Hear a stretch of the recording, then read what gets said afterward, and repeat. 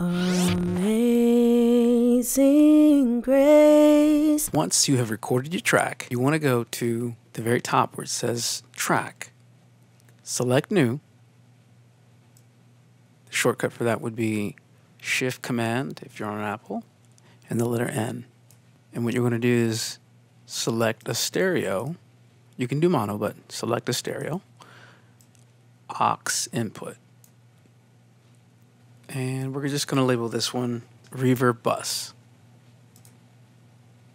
All right. After that, we go to the mixer window. So we're going to change the input of our Reverb bus to bus 1 and 2. You can select whatever bus input, but in this example, we're using bus 1 and 2.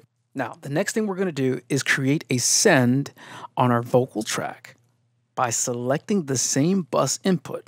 Remember, we selected bus 1 and 2. Scroll over to the insert slot of your Reverb bus channel and select your Reverb plugin.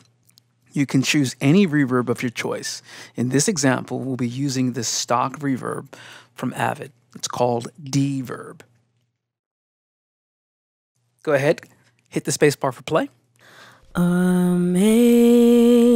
Click on the volume fader of your vocal send and adjust the amount of reverb you feel is right for your vocal or instrument. That saved a wretch like me.